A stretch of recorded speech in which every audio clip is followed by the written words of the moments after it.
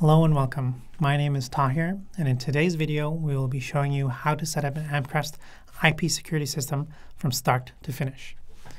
And although this particular video pertains to Amcrest branded IP cameras and NVRs specifically, the principles outlined in this video will be generally applicable to a wide variety of IP camera security systems. Now here at Amcrest, we're always posting new content to inform you of the latest tech, tips, tricks, and other security related topics. So, if you like this video and you want to see more of this type of content, please consider liking and subscribing, as it really helps us out and allows this video to reach a much wider audience. The security system we're going to set up is an NVR, or Network Video Recorder, along with some IP cameras. We will be using the latest in Amcrest AI NVR technology, the NV4208E-AI, as well as some of our top-selling cameras that we offer, including the IP8M T2669E and the IP8M 2696E.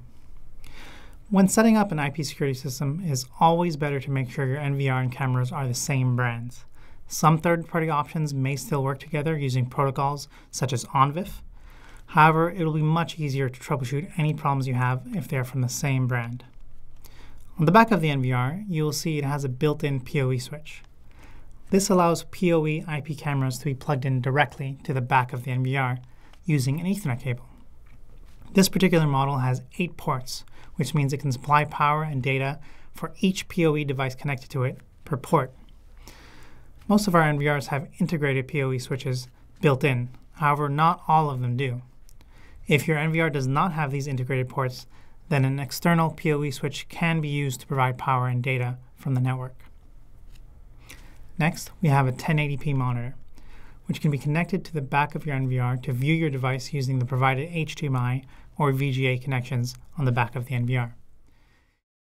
Now, if you are using the NVR for local storage, then a hard drive will need to be installed prior to setting up. And unless your NVR already comes with a hard drive pre-installed, it will need to be purchased separately.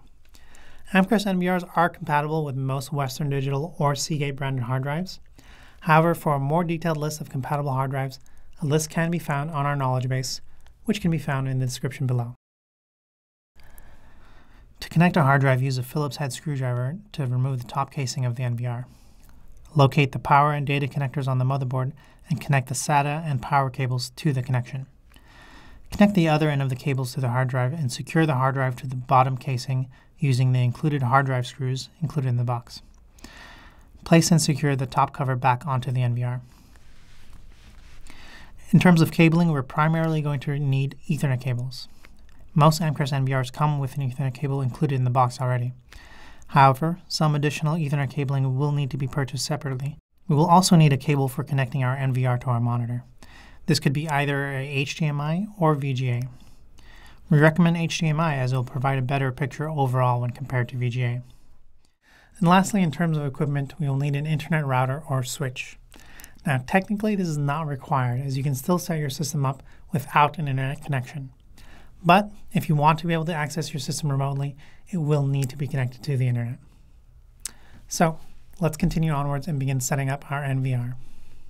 The first thing we're going to do is set up our NVR. Plug the power cord to the back of the NVR. Next, connect the Ethernet cable to the Ethernet port on the back of the NVR. And lastly, the HDMI cable will go into the HDMI port and to the monitor. If the NVR has a power switch, please make sure the power switch is flipped up to turn on the NVR and allow it to initialize. To interact with your monitor, a USB mouse is included with the NVR. However, any USB mouse can work to navigate the interface.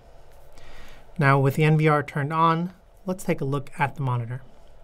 First, it's going to bring you to a device initialization screen, as well as a startup wizard and the registration menu.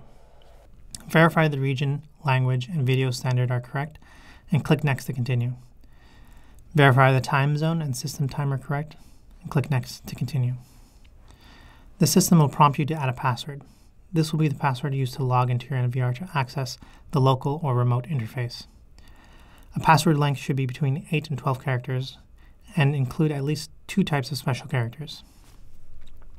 A prompt question can also be used for password recovery. After this information has been entered, click Next to continue. Use your mouse to draw an unlock pattern. This is not essential and can be skipped. However, this pattern can be used as a more convenient means of accessing your system. The password protection screen allows you to set an email for password recovery purposes, as well as set security questions. Here we verify the information for each menu until you reach the registration screen. This will be the interface in which you register your network cameras. However, since these are not connected to the network, we can skip this for now. After this is complete, you will be taken to the main screen. This is where you can view any connection on the NVR. However, before we continue, we're going to adjust our network settings. Right-click on the main screen and click on Main menu. In the Management section, click on Network. In the TCP IP tab, click on the pencil icon under Edit and locate where it says Dhcp. You will notice this is enabled, indicating that the router has assigned this device a dedicated IP. This is great because this is what we want. However, we want to make sure this IP stays static within the system to avoid any IP conflicts during future use. To do this, locate the Dhcp toggle switch and disable it. You'll notice the IP is now static. Please write this IP address down and keep it handy in case we ever need to log into our NVR from a computer connected to the same network. And we can edit all these additional settings from a web browser. Click Save to set the NVR's IP to static. Click Apply on the TCP IP menu to confirm the setting has been properly saved. So, to sum up, log into your NVR, open Network Settings, disable Dhcp to set the NVR to static, and write down the static IP address, and keep it handy in every case you need to log in from a web browser. Now that is out of the way, let's go ahead and get our cameras installed on this NVR. But before we continue, let's go ahead and discuss what an IP camera actually is. You see, unlike an analog camera, which takes raw video data and sends it to a DVR, an IP camera does all of that processing inside the camera itself, which means as soon as this camera is connected to power, it's ready to go and start streaming video immediately. And the way we access that video is through the network. If we have a device on the same network, like let's say an NVR, then we will be able to access the camera, all of its feeds, manage all of the settings, and the recorded footage. The great thing about Amcrest PoE cameras is that both power and data are supplied through one Ethernet cable. So if we take an Ethernet cable and plug it into the Ethernet port on the camera, and the other into a PoE switch, the camera will be connected to both power and to the network. This particular NVR has an integrated PoE switch on the back. However, if your NVR does not have a PoE switch, an external PoE switch can be used to power and provide data to the camera. When you connect the IP camera to the back of the NVR with an Ethernet cable, the power from the NVR is going to power the camera and place this camera on a segregated network provided by the NVR. So any device connected to these ports are going to be on the same network. Since our cameras and the NVR are both the same brand, they're going to be able to communicate seamlessly, and the NVR is going to pull that camera feed in right away. By default, this NVR is going to be looking for Amcrest cameras that are connected to the NVR's segregated network. So once it finds one, it's going to automatically connect and pull everything in. However, please be aware that the camera's password cannot be the default password, such as admin. It will have to be updated in the camera registration menu on the NVR. To access the camera registration page, right-click on the main screen and access the main menu. Click on Camera. The camera registration page will be in the Remote Device menu. Click on the edit icon and update the camera's password. Once the status of the camera shows green, it is properly registered to the NVR. You can connect the additional cameras to the NVR and repeat the process to connect the additional cameras to the system. Now at this point, the NVR is the only thing connected to your network. The cameras are on their own separate network managed by the NVR. Now this can be beneficial because all the bandwidth used by your cameras to send data to your NVR is going to be confined to this separate network. It's not going to interfere with any of your computers, your laptops, phones, or anything else you have connected to your network. However, the drawback of this type of system is that now, in order to access your cameras, you'll have to always go through your NVR.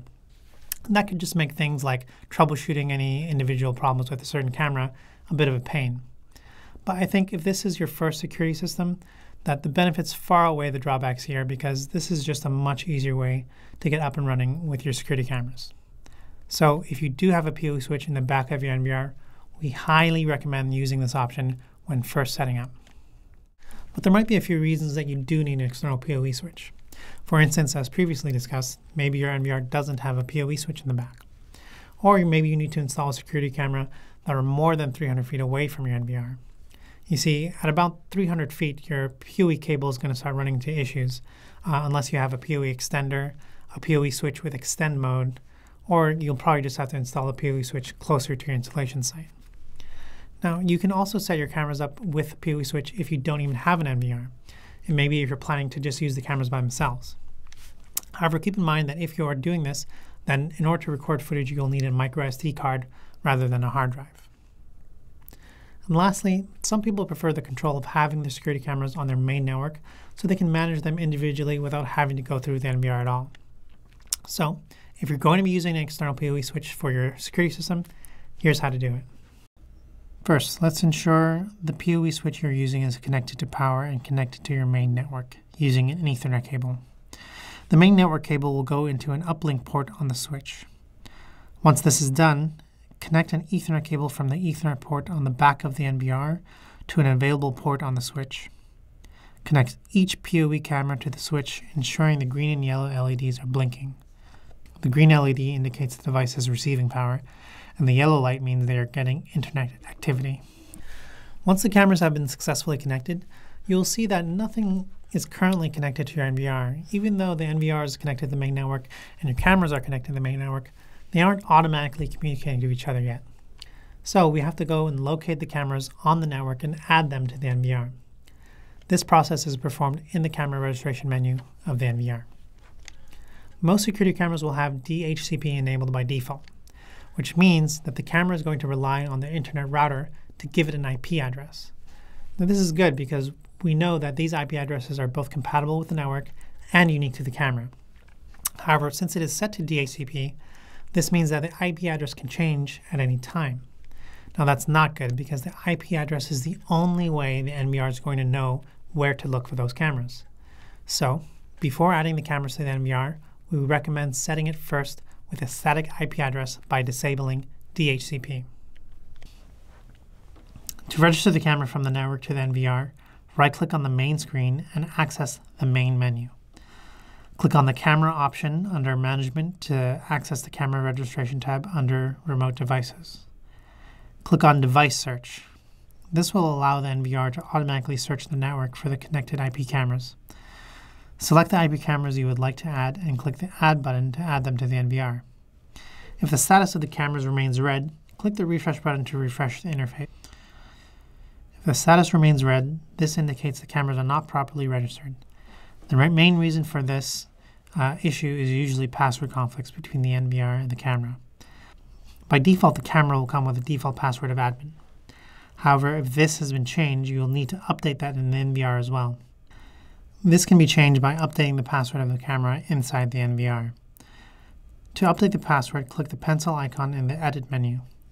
Enter the password for the camera inside the password field and click Apply to save. If the status does not immediately change to green, that's okay. Just click the refresh button and the status will change from red to green, indicating the camera has been properly added to the NVR. The cameras can now be viewed on the live view screen of your NVR. Now let's go over some pros and cons of this type of setup. The first obvious pro is that now you can access each of your cameras individually through the web UI in the web browser rather than having to go through the NVR. Now this will give you a little bit more fine control over your security system and make troubleshooting a lot easier. But the downside is now that each of your cameras is on the main network, they're going to be sharing the bandwidth and may interfere with some of your other devices. Now this may not be an issue initially, but as you add more and more cameras to your system, it could start to become an issue. Another thing to consider with this type of setup is that the NVR is now completely dependent on network connectivity in order to record from the cameras. This means that if anything were to happen to your internet for any reason, the NVRs would not be able to see the cameras anymore, which means no more recordings. However, if the cameras were connected directly to the NVR using the built-in PoE switch, the NVR would not need internet in order to see the cameras because the NVR would be the one providing power and data to the cameras. Now that we have our NVR and camera set up, let's move on to recording footage. You see, by themselves, IP cameras stream video, but only in real time. There's no way to go back and see footage from the past unless we have some sort of local storage option, such as a hard drive. Some of our NVRs come with either single or multiple hard drive bays. However, hard drives may need to be purchased separately unless they're provided in a kit or other package that we sell. Now, we previously covered hard drive installation. However, it's important to note that without a hard drive, you will not be able to view or store recordings locally. By default, the NVR will be set to record 24/7 continuous recording. That includes motion as well as IVS recording types. However, a schedule can be created if needed to customize your specific recording times. For instance, if you would like motion recording to only be activated at a certain time of day, you can use your mouse to adjust the recording time based on your needs and click Save to save the schedule. Once you've recorded some footage, you can now access the Playback menu to view any recordings you've saved to your hard drive. This is great because it means you physically have access to all of the surveillance footage and have complete control over what you do with it. Now, one last thing we should talk about is getting this device set up for remote access. That way you can view your security cameras from anywhere in the world. Most IP systems in the market today use P2p or peer-to-peer, which is basically a third party that sits between your recorder and an external device on another network in order to facilitate communication outside of a local network. This prevents you from having to do any kind of port forwarding or anything like that to access your device remotely. By default, P2p will be enabled. To access P2p Details, navigate to the Network menu on your device and click on the P2p tab. This will show the status of the P2p service, as well as a scannable QR code which you can use to add your device to the Amcrest View Pro app. The Amcrest View Pro app allows you to view and access your device from your mobile phone. To add the NVR to the app, download and install the Amcrest View Pro app from the App or Play Store.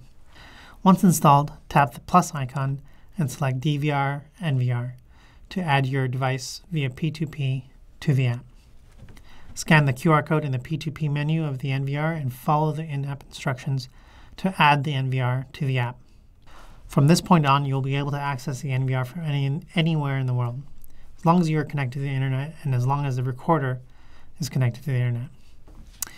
If you're using other methods, such as an IP address or IP domain, you can type the IP address into your phone, but you'll only be able to access the device when you're connected to the same network. That's because your phone will be looking for the NVR at its specific IP address, and if it's not on the same local network, it's not going to be able to find it. That's why P2p is actually critical if you're trying to access your device remotely. Now that we have all this set up, the system is ready to go. Now there's a lot happening here, but at the end of the day, all it really takes is connecting a few devices together and letting them do what they were designed to do. For the most part, these systems are designed to do all the hard work for you, and these cameras are pretty much ready to go out of the box. However, if you still have some unanswered questions, please feel free to give us a call or send us an email or leave a comment below. We're always happy to help you guys out. I hope this video was helpful for you. I hope you learned a thing or two. And again, if you enjoyed this video, be sure to subscribe to our YouTube channel and follow us across social media because we post content just like this all the time. Thank you guys so much for watching this video. We'll see you next time.